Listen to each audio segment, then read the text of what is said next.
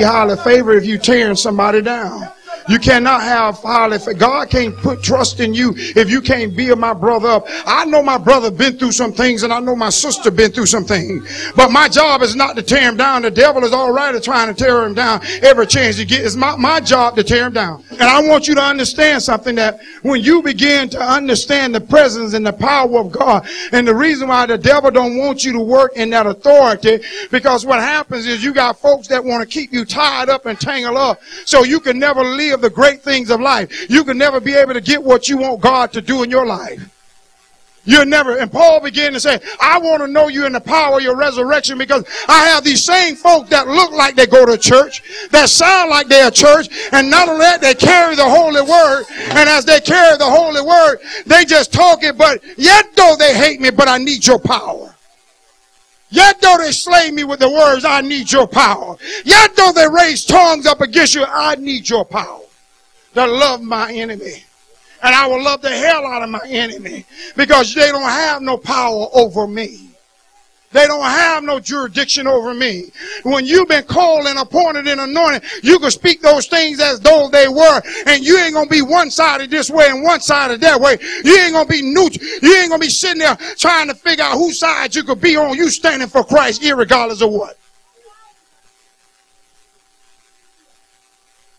I want power.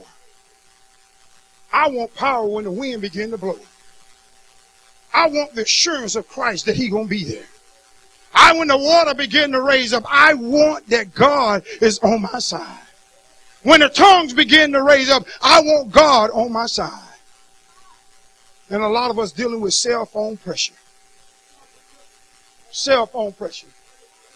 Texts that change in your life when you can turn around and delete the crap and keep going on. What you text me, I don't care. What you feel about it, that's your baggage.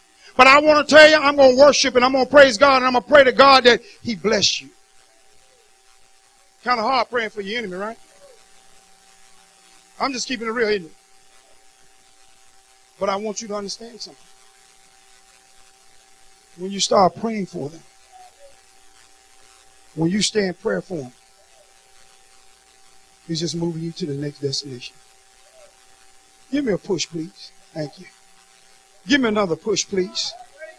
Give me another push, please. Give me another push, please. That push hurt that time, but give me some more. Yeah, but keep on pushing me. Just giving me some more. Just push me into my destiny. When you push me into my destiny, little become much when you place it in the master's hand. You look to your left and say, I didn't know I had all of that. You look to your right, I didn't know I had all of that. But you done pushed me where God want me to be. You done pushed me into a level. You done pushed me to an understanding. You done pushed me to a place where God is getting ready to use me. God is getting ready. God done trust me with this small thing. Look out, big things are coming. I could be able to speak to those things as though they were. I'm not sitting there all tired up and tangled up what you text me yesterday. Yesterday is gone. I'm in a new day. What you text me and talking about I'm this and I'm that. My God, I love you, and disconnect the phone and change the number. No longer answer that call, because why? I am a new creature. I'm no longer conformed to the things of this world. I'm conformed to the things that I can speak those things as though they were.